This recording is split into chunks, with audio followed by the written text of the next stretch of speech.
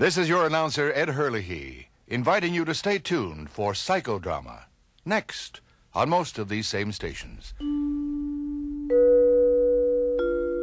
This is the Continental Broadcasting System.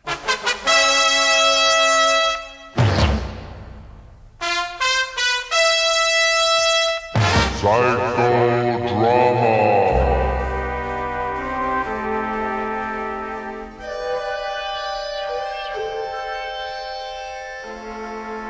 The name is Holmes.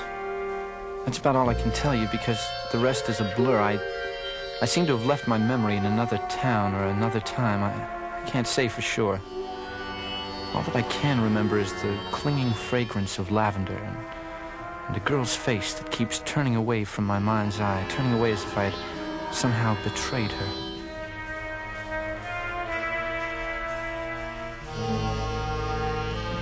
I found myself walking through a doorway. I felt dizzy. Doctor, Yes, what is it? I'm very busy. Oh, my God, my dear boy, are you all right? Well, you've chosen a good place to collapse, on the couch of the most brilliant psychiatrist Leipzig has ever known. Perhaps if you were to tell me all about it. Yes, maybe that would help. Doctor, they're all trying to kill me. Ah, yes, and who exactly are they? I don't know.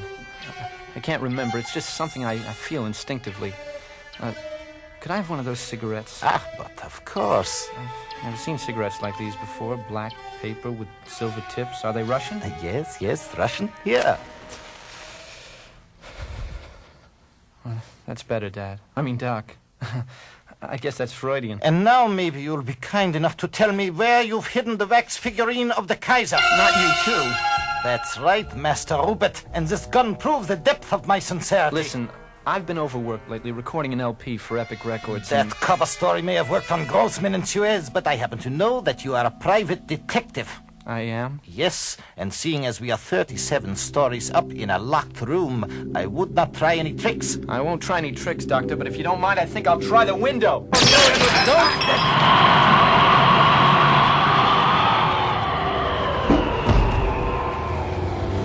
What a tremendous stroke of luck. I've landed on a foam rubber trolley car. Then I must be in San Francisco. Yeah, that's the waterfront up ahead. I'll just hop off here. That girl over there, staring into the water, she looks familiar. Maybe I should ask her. Funny, I seem to be talking to myself. Then why not talk to me, Slim? There she was. The girl you never brought home to mother. Her looks were straight off a calendar, the kind of calendar that gave pool halls a bad name. Her dress was poured on her like syrup on a stack of pancakes. Some stack. Got a cigarette, Slim? I'm afraid not. Would you like some sugarless gum? I don't take nothing from no one that I can't give back. Sounds eminently fair to me. I think Someday, when you've done what I've done, and you've seen what I've seen, you'll realize you can't buy love. However, it is possible to rent me. Well, how do I, I'm not hard to come by, Slim.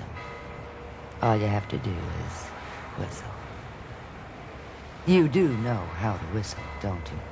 Sure. She stormed off, leaving the heavy perfume of lavender permeating the fog around me. I was alone. On the contrary, sir. You are far from being alone. My name is GROSSMAN, sir, and I wish to talk to you about a certain wax figurine of the Kaiser. Now that we are alone... Oh, on the contrary, gentlemen, you are far from being alone. What's all this? Ah, my old companion from Istanbul. We meet again, Mr. G, and I believe for the same purpose. I hate to interrupt a reunion, but... Oh, forgive me, Mr. Holmes, sir. My name is KARL SUEZ, and I've been representing a competitive bidder for the legendary Kaiser statuette. Well, then let's talk about the statue. Gad, sir, you are a character. Well, then, by all means, let's talk about the statue. May I remind you that my client is prepared to pay the sum in the amount of $35 for information which will lead...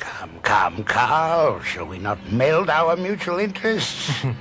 By all means, Mr. G. I was going to make the same suggestion imminently. Then perhaps, Mr. Holmes, you'll be more impressed by the color of our guns. I don't think so, fellas.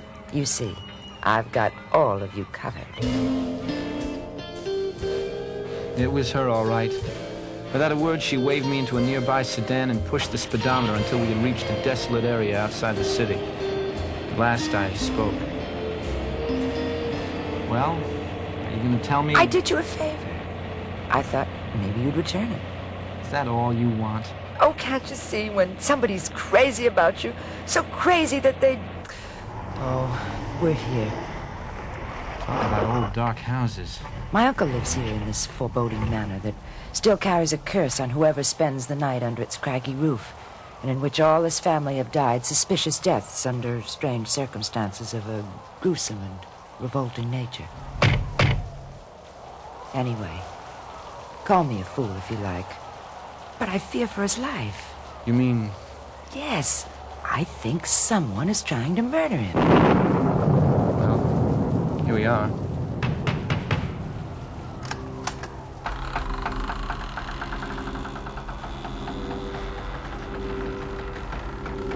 Good evening, Miss Leland. Good evening, sir.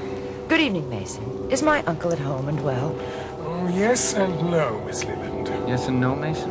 He is indeed home, sir, but he is lamentably quite dead. Are there any suspects, Mason? Yes, sir. And I've taken the liberty of asking them to stay in the study, where they all claim to have been at the time of the murder. Perhaps you, I'll do what I can. Shall we go to the study, sir? Rupert, do you have a plan? Yes, I do.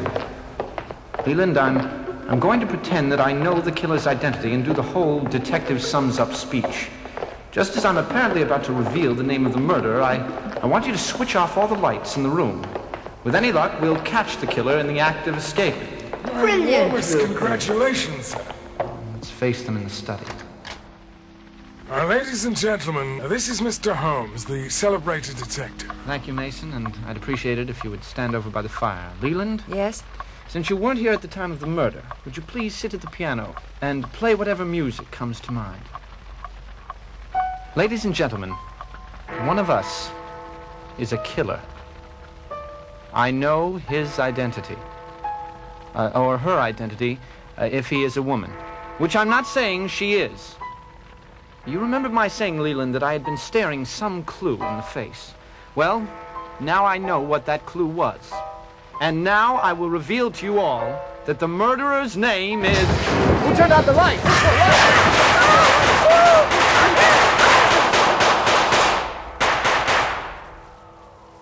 Good work, Leland. I'll just turn on the lights and we'll have caught ourselves a...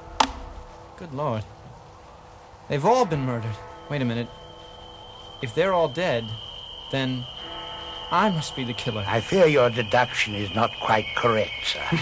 GROSSMAN, SUEZ, you did it. Yes, I'm afraid my associate has managed to kill everyone in the room but you, sir. Sorry, Mr. G. I don't understand.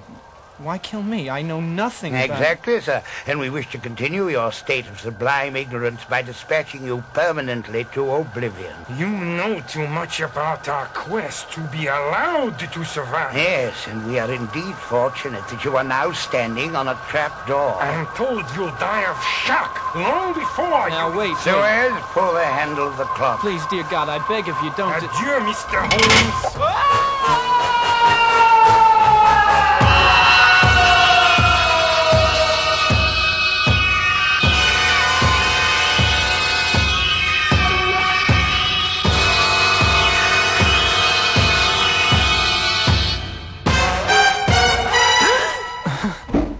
Well, you've chosen a good place to collapse, on the couch of the most brilliant psychiatrist Leipzig has ever known. Perhaps if you were to tell me all about it. Yes, maybe that would help.